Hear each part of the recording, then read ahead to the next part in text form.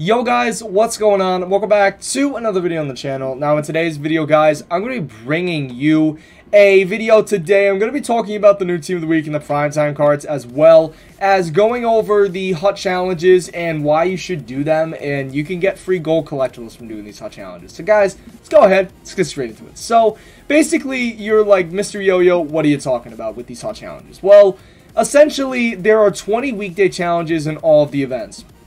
And if you complete all 20 of these challenges, you will be able to redeem a free gold collectible, as well as a free 86 and also a free prime pack, which I ended up actually pulling an icon collectible out of, which is insane. But essentially, I'm gonna show you guys what I mean. So if you go to the Winter National set, you go to the way end here. As you can see, you can go to challenge rewards. Now there are three options. If you want to get a base pack in an untradeable 84 overall Winter National player, go and exchange 5 of the Winter National collectibles that you do get from the hut challenges. And then if you want a premium pack in an 85 overall, you exchange 14. And then if you exchange 20, you get a gold collectible, a prime pack, and also your choice of one of 5 86 overall Winter National players. Now, out of my prime pack, guys, I did pull an icon collectible, which is huge. Now, I might use that on an 85 overall.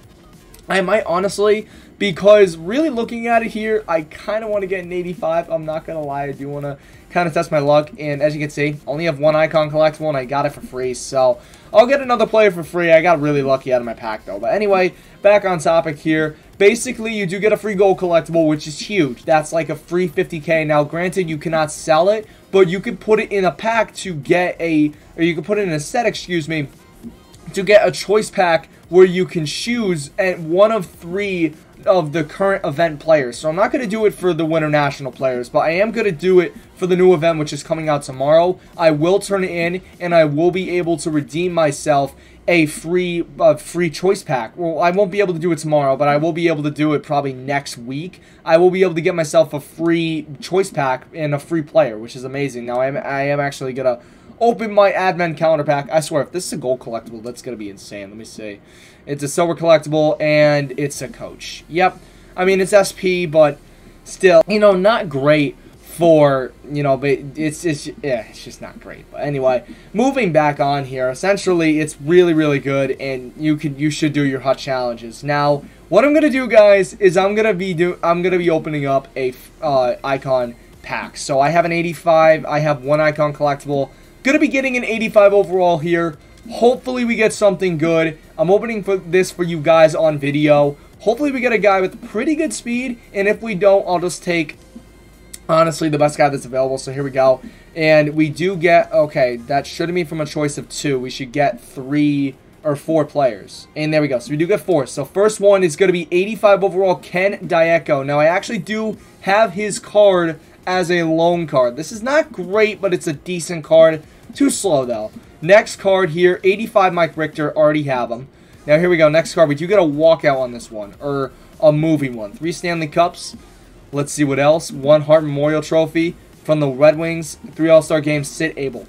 That's not good. Sid Abel is not good. Last card, 85 overall Tim Horton. So, not great. I mean, it's not amazing. Mike Richter, already have him. So I think with this choice, I think I'm gonna go with Ken I don't know how to say his name.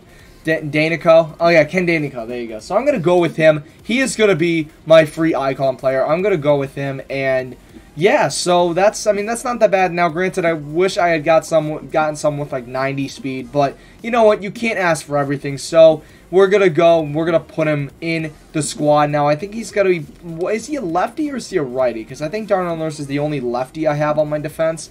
So let's see. Ken Danico, is he? Oh no, never mind. It's a loan. So Ken Danico is a lefty, so that works perfectly. So he is gonna go in here. He is gonna be on the front line. Taking a look, no synergies activated. He does, you know, not really have the best synergies, but you know, it's okay. So we're going to save the changes to the squad, and we are going to be selling Darnell Nurse. Now, I've had this card for like 20-something games, so this is actually kind of emotional getting rid of this card because I've had him for so long.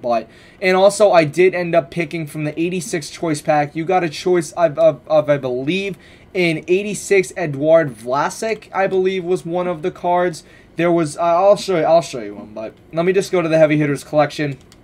and let me go and sell this Darnell Nurse. So he looks like, I'm hoping 17,000, probably not 13,000. Yeah, 13. So we're gonna list them for like 12.5. So let's go and do that. 12.5 is not bad, and we will be at 150,000. And once I get to 200K, guys, we will do a spending spree. Yes, that's right. We will do a spending spree once we do get to 200K.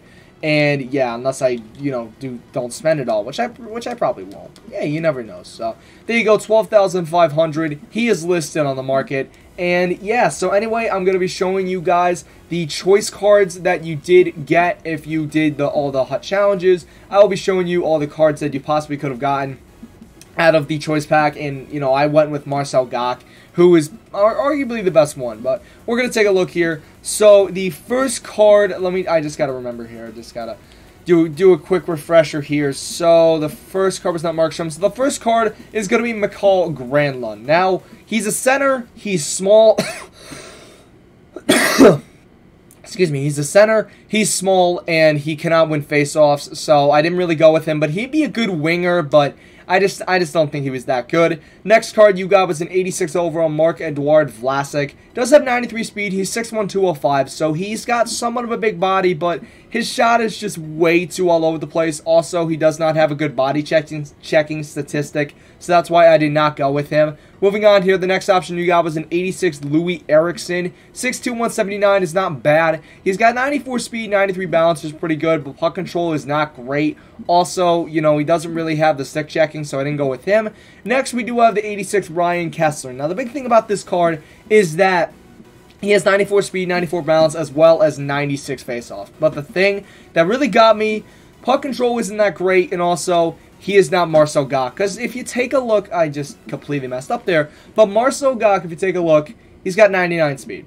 I don't need to say more. He has 99 speed, acceleration, and agility, 96 balance. Now, his shot is a bit all over the place, but 95 faceoffs compared with 96 speed, that is just madness. Like, that is absolutely insane. So I ended up going with Marcel Gock as my choice player, and he is currently my third-line center. So now we are going to get to the new primetime cards as well as the new team of the week. So the big primetime card was the 92 overall Artemi Panarin. So I am going to quickly showcase this card.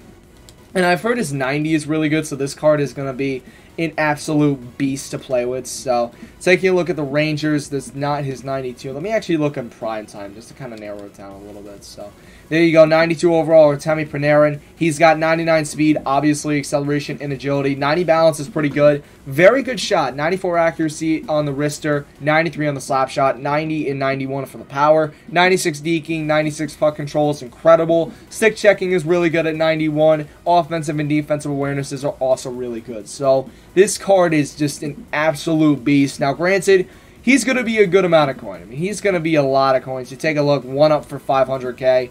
He's going to be a good amount of coin, but I think he's worth it, man. If you can get this card for 200K, he is worth it because he is just amazing. And then also, we ended up getting, let's go over the team of the week. And we got a big card here in terms of David Pastrnak, a.k.a. Pasta. And this card's just absolutely phenomenal. So we're going to find Pastrnak, and he's actually not even here. I think he's a right winger. Yes, I am correct. So I don't think his card is actually up on the auction house. I think he has a 93. It's not even up. But we're just going to go in the collection, and we're going to showcase it really quickly. From the Boston Bruins, we're just going to go over this card. And I really do like Pastrnak cards. I really do want to try one out, like a really good one, like a 90+. But taking a look, 93 Pastrnak. Obviously, he does have the 99 skating, 99 speed, acceleration, and agility, 95 balance, 6 foot, and 194 is not bad for a winger. He's got very, very good shots. He's got a very good accuracy on his shot, 95, 94, and then 90 power is pretty solid. 96 deking, 95 puck control is really good, 90 stick checking. He's got very good awarenesses at 94 and 91. Overall, this card is just flat out insane. He's a great card. And if you do have the coins, I mean, just pick him up. I mean, it's pasta, you know? Who doesn't like some pasta? But guys, hope you enjoyed this video. If you did, smash a like, stretch us 5 likes. Thank you so much for watching. But most importantly, stay classy.